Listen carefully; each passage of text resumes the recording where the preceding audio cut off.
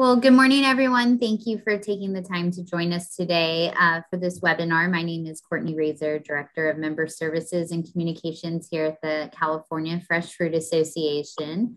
CFFA is proud to partner with Greenspan Public Adjusters to bring you this information on how operations can best be prepared in the event of disaster.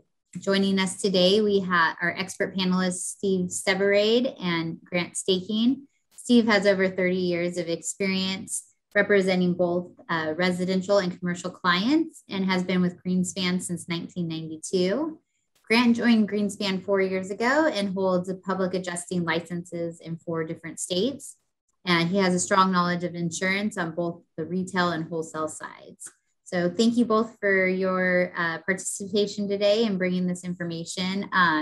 For anybody attending the webinar, if you have any questions, please use the question and answer box and we will try to get to any specific questions throughout the presentation. So with that, I'm gonna turn it over to Grant and Steve. So thank you.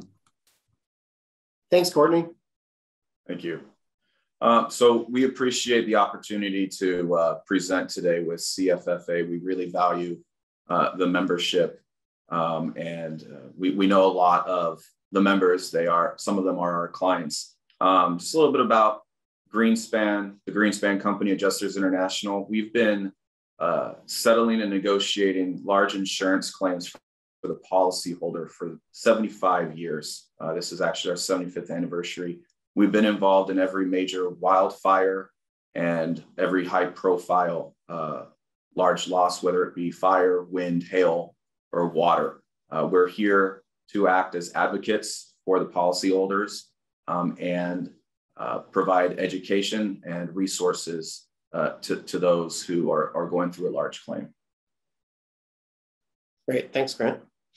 So we're going to talk a little bit today. We're not going to take too much time because sometimes these webinars can get a little long in the tooth, but we're going to cover co-insurance, which is often misunderstood, and it's an important concept as you're going through your risk planning for your business.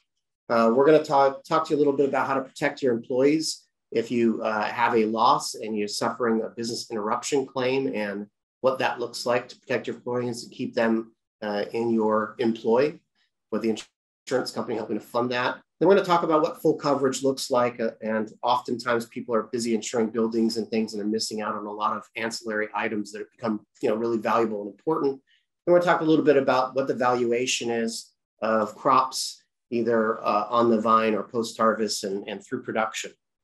So first of all, co-insurance. Co-insurance was, like many things, started for all the right reasons and then grew into something that really isn't for the right reasons. So it started off, it's essentially a penalty clause, but it didn't start off that way. It started off many years ago. Somebody would have a factory, they have a 100,000 square foot factory, and there'd be a dividing wall in the middle of it. And a smart business guy would say, well, I'm never going to lose this whole factory to a fire. So I've got a dividing wall. So I've got a 100,000 foot building. I'll just insure 50,000 because I'll never lose more than 50,000 square feet. And that became very unfair, Grant, to the insurance companies, because the insurance companies had a risk of a 100,000 square foot facility, but they were only collecting premium for 50,000 square foot facility. So when somebody would have a fire or something would happen, the insurance companies weren't properly getting their premiums for that to make sense. So they came up with this idea a long time ago, and it was a fair idea at the time. And they said, listen, if you're going to not insure properly, if you're going to only insure half your building and expect to be covered, well, you're going to have to participate if you ever have a loss. So you're going to be a co-insurer should any loss ever occur. So that makes sense. Fast forward many years later, this co-insurance clause still exists, but people aren't going out trying to underinsure their buildings, and they don't understand co-insurance, and oftentimes their agents, and Grant, you're an agent, Yeah. Sometimes their agents don't really even understand or grasp the concept, and it means different things in different places. Like a lot of insurance terminology is really funky because in health insurance, co-insurance means something completely different than it does in our world of property insurance. So essentially, what you're saying when you have a co-insurance clause in your policy, and I would ask all of you to check your policy and find out if you do, it's either 100%, 90%, or 80% typically of value. So what you're saying is, you're going to insure 100% to value. And if you don't, they have the opportunity to Monday morning quarterback and essentially pay you less than your full loss or damage.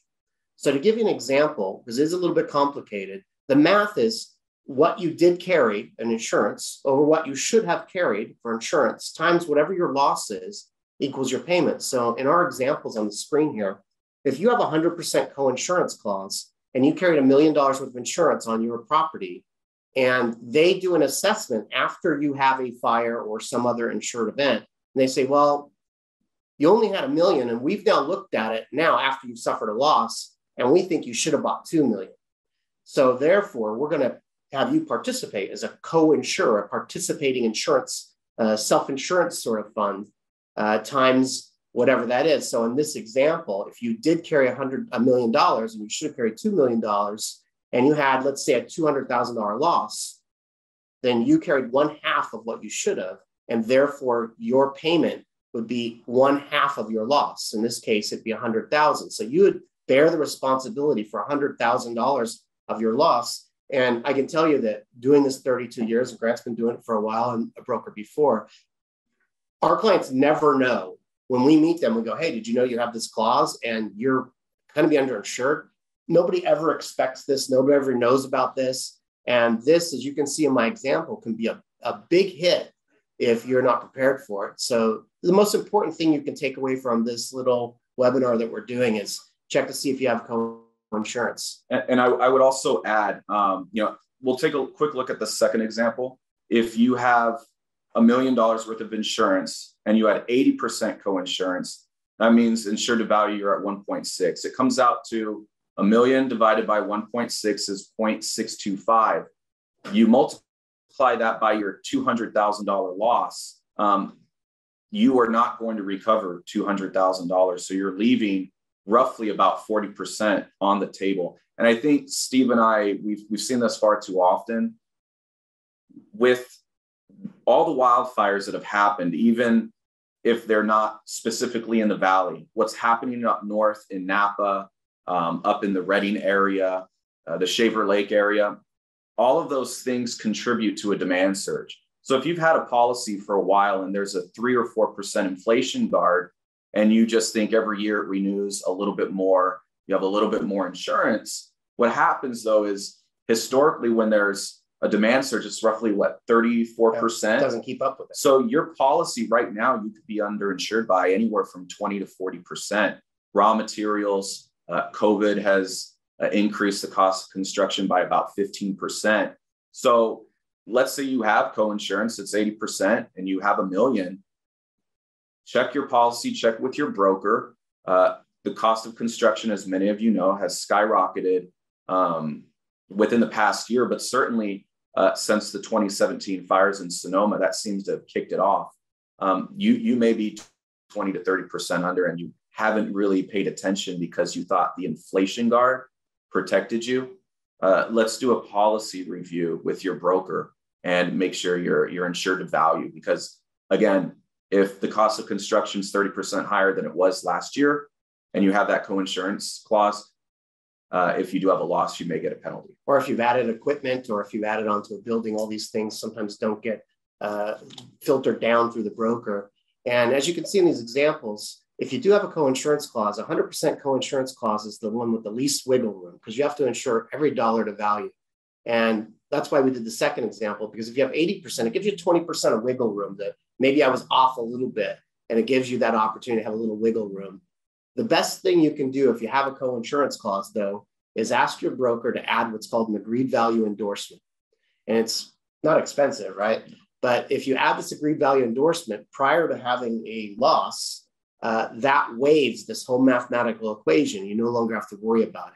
But I will tell you that co-insurance and having a co-insurance clause is a very normal part of commercial insurance policies and ag policies as well. So this is something that if you don't know about it, most people don't, you should get out your policy, take a look, talk to your broker. And with co-insurance, the one thing you can't change is how much insurance you bought. So once you've suffered a loss, you can't change that number. You can negotiate about what you should have carried. That becomes a very negotiable argument. And you can negotiate about how much your loss should be. but you can't change the number of how much you bought. So again, really important. And that's why we spent quite a bit of time on it. So protecting your employees during a business interruption. So if you have an event and it closes you down, the insurance policies, almost all the insurance policies will insure your employees for us at least a certain amount of time, 60 or 90 days, where you don't have to lay off any employees and they can continue to be paid. So even if it's going to take you longer than that to get back in business, what a lot of businesses do, and Grant, you and I have seen this many times, they panic because they've suffered a major loss and they go and they let go of almost all their employees. And all they've done is the employees don't have a job, they're not getting paid, and they've just saved the insurance company money, but they haven't done anything that helps them, helps their claim, or helps their employees. So before you panic and go and let go of a lot of people, the first thing you ought to do is take a look at the policy and find out whether you have coverage for ordinary payroll or if you don't. But even if you don't have coverage for ordinary payroll, typically for the first couple of months, you can keep all these people online and not panic. And by panicking, all you do is save the insurance company money. But by taking a more staged approach and really reviewing the policy and understanding the terms, you might be able to hang on to a lot of those people, at least for a while. And having that ordinary payroll, typically, right, Steve, it's 30, 60, 90 days. It gives the policy holder time to come up with a strategy on how to move forward, how to best engage the insurance company in the event of a loss. Sure. And also, some policies don't have that exclusion and don't have the 30, 60, or 90-day rule, in which case you don't have to let go of your employees at all. So that's the first thing I want to find out is, do I have 60 days for all of my employees or do I have unlimited? But even if you have a limited amount of time where you can pay all of your employees and get reimbursed by your insurance company, the next step to that is key employees. And key employees are a negotiable item as well, right? Because they will say, well, the CFO is a key employee. Well, everybody agrees with that. But we've had claims like in restaurants, for example, where the busboy has been there 20 or 25 years, knows all the customers, knows everybody. He's a replaceable job as a dishwasher, but we've successfully argued that that dishwasher is part of the glue fabric that keeps that restaurant together and keeps all the regulars. And we have argued specifically for this, that he might just be a busboy or even a dishwasher, but he is critical to the success. So the way you decide who you don't need to let go and continue to get the insurance company to fund is, if we were to reopen our business tomorrow, would we be losing something by not having this person? And if it's just somebody easily replaceable, well, those people are probably going to have to get let go, or you're going to have to make a business decision just to keep them, but not be paid back. But you can make an argument that a lot of people are key employees to your business. Yeah. So yeah, even for people working in the field, let's say during harvest, and you have in carriers, insurance companies typically look at hourly rate employees as non-key employees. I mean, that's pretty consistent. Again, we're able to negotiate that. But if you have somebody who works in the fields that is hourly rate, the insurance company will say he's not a key employee. What if that's the individual who can speak English and translate to everybody? He's essential to all the other workers. So you want to keep him on payroll. So a lot of it is narrative. You as the business owner, the policy holder, should be able to dictate what your business looks like going forward in the event of a large disaster or event. It shouldn't be up to solely the insurance company to decide who's a key employee and who is not. So having the proper disaster recovery team in place to understand and strategize on how to go about moving forward in the right direction is critical, because again, it's your business, you're in charge. The carrier shouldn't be the one dictating you who's a key employee and who's not. So we also wanted to talk a little bit about when you're going through your policy and you're going through renewals or you're talking to your broker, we see often that a lot of things, people get the buildings, they get the big stuff, they get the farm equipments listed. All the time. People are pretty good about that, but where we see a lot of people, especially what we've seen these wildfires lately, is the trellises, the sprinkler systems, the lines that are running through the fields. Oftentimes there'll be some nominal amount of coverage that's thrown into the ag policy that covers you for trellises and these kinds of things, it's usually not enough. Fencing is another good example. When we get into these ag losses, we've had losses where there's 2 miles and 4 miles of fencing, and it wasn't even contemplated. And there's some fencing coverage for $50,000, and it doesn't, it's not even close. Doesn't even come close. So when you're looking at your coverages, start looking at your infrastructure, start looking at your tanks, your trellises, your irrigation lines, all these kinds of things, and contemplate. The more specifically you can insure these things, the less argument there will be at the time of loss. So, you could have coverages for fencing, but we've had an argument from the other side saying, well, the fencing is only this kind of fencing for this kind of, what about the deer fencing? What about the perimeter fencing? And so the more specifically you can write your insurance coverage so that you protect what is valuable for your operation, you're going to do a lot better in the event of loss, right, Grant? Yeah, especially in ag. Insuring something from a 10 or 15,000 foot level is a mistake, as Steve said. The more specific you can get, the better. So harvest and beyond. So I think all of you recognize that crop insurance is not the greatest solution, but really mostly the only solution to stuff when it's on the vine or on the tree or the bush. Yeah. But when it comes off, how do we value it? And it depends on the policy, right? But oftentimes when you take something off the vine and it goes into a processing area, it then becomes part of your stock. And then the question is it covered as going out and buying new stuff, or it's work in progress? How much of the work in progress is covered? Is it covered at selling price? Less any discounts? Want to expand on that a little bit, Grant? Yeah, there's certain. So let's take almonds for example. Almonds or almonds? I say almonds, almonds. But after harvest, it can go to the huller, the sheller facility, and it goes through the roller to get all the debris out. That's an incurred cost. There's a different value that is associated with that. Then it can go to processing for sizing. It can be stored. There's a different cost associated with that as well. So it's really important that documentation is key in a claim. You want to be as specific. Where were we at in the process from our facility, our farm, to someone's table? Where were you in that process? There's a different cost associated with that. So it's really important to document that and have a plan on how to do that. Because when you submit that to the insurance company, they may have a different number in mind. So it's really important.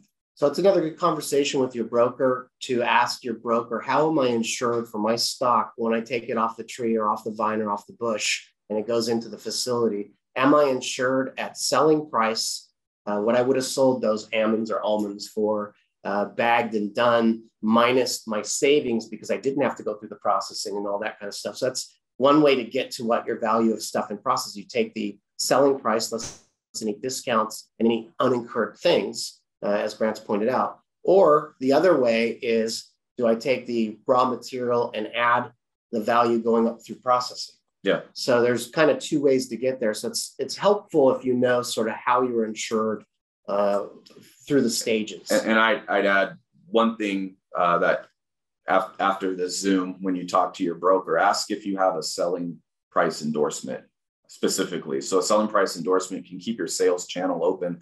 So let's say some of your product goes to Trader Joe's, Safeway, Whole Foods. There's a price point, everything for everything. What you sell something to somebody else may be different.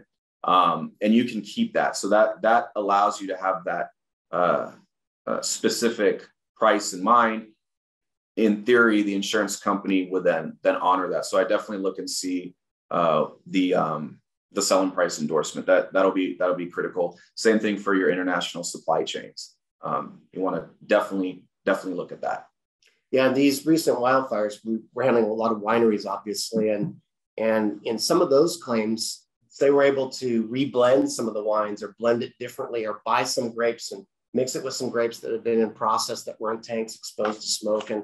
And so in some of our claims, they were able to use some of these sort of damaged grapes and still make something out of them. So they retained some of the value. So they didn't get paid all from the insurance company, but it helped their business. And then some of them we just got rid of altogether.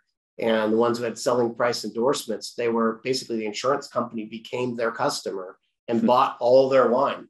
And in some of the cases, it was wine that was sitting in tanks. It was wine that hadn't even been processed yet.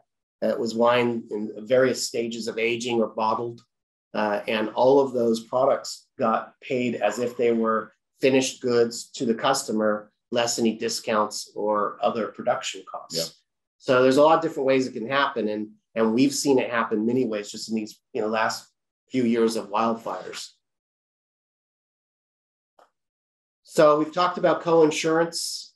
We've talked about protecting your employees during business interruption, not just running to lay off people, but taking a strategic look and looking for the future. Sometimes that includes finding temporary places and finding other ways to utilize people so they can stay on and you don't lose your staff. As we know, staffing has become very difficult lately.